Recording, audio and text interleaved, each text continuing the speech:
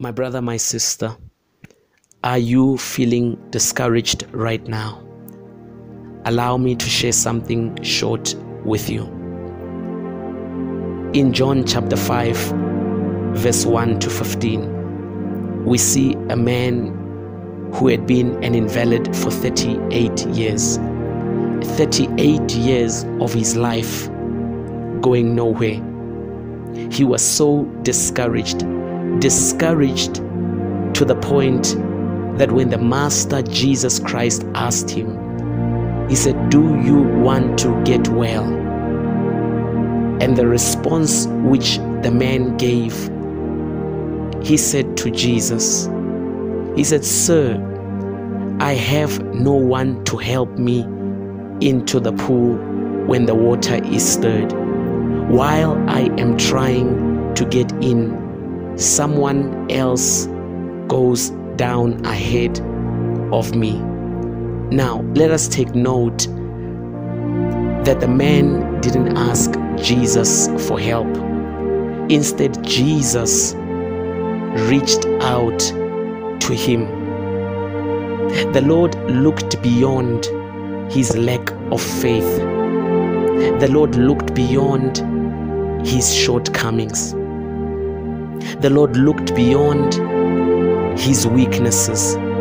You see, the Bible tells us in 1 John chapter 4, verse 10, he says, "This is love, not that we loved God, but that he loved us and sent his Son as an atoning sacrifice for our sins."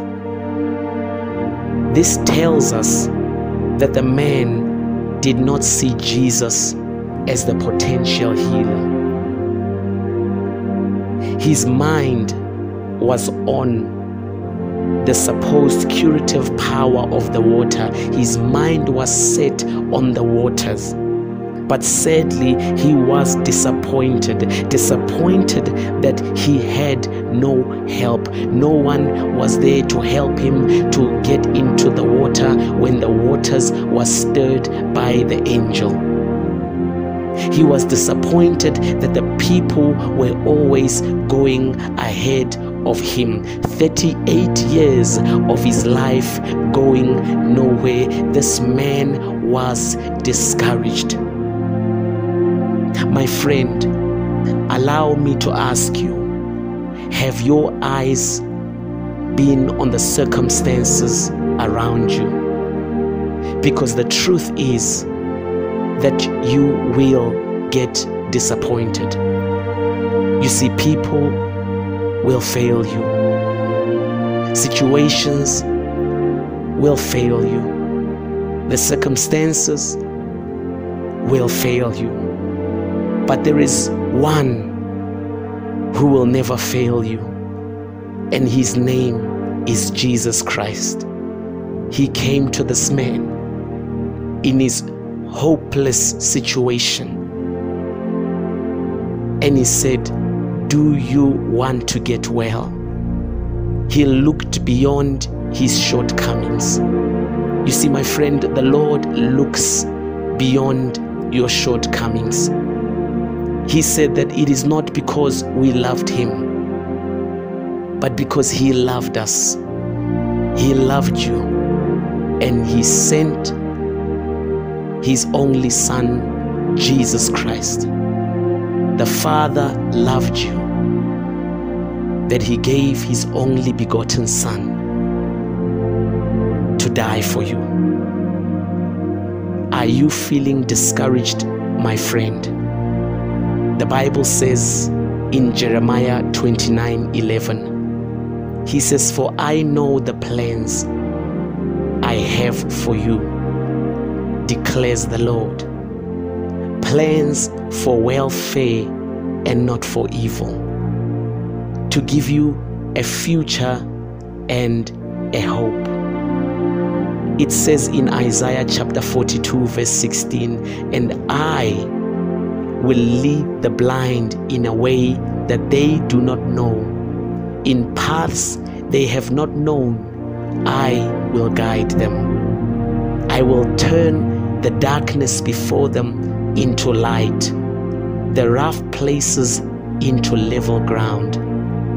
These are the things I do, and I do not forsake them. It also says in Psalm 55:22, cast your burden on the Lord, and He will sustain you. He will never permit the righteous to be moved. Let us pray. Father, right now, in the mighty name of Jesus, Lord, I pray for your son. I pray for your daughter that are feeling discouraged right now. Lord, I thank you that you know the plans that you have. The plans that you have for your son, the plans that you have for your daughter, it is good plans. And Father, even as we come against every discouragement, for Lord, these are your promises, O Lord. You said you will lead us, O Lord, in ways that we do not know, ways that we have not traveled before. You will lead us into these ways. You will guide us. Oh Lord, these are your promises. You said you will turn the darkness into light and the rough places into level ground. So Lord, I thank you, even as we cast every burden unto you. Lord, your promises are you will never forsake the righteous. So Lord, every discouragement, in Jesus' name, we rebuke it. We come against it, every plan of the enemy to weigh your son, to weigh your daughter down. We come against it right now. And Lord, I pray that your son, your daughter will arise in this hour. For it says in Isaiah chapter 60 verse 1, arise and shine, for the glory of God is shining upon you.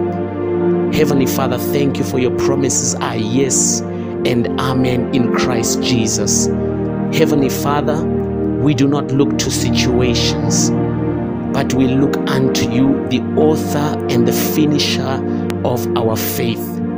Lord, I thank you for the plans that you have for your daughter, for your son. It is good plans, and only by faith, oh God, are they going to be accomplished. Only by faith, oh Lord, that they will be fulfilled, oh Jehovah God, in the name of Jesus Christ.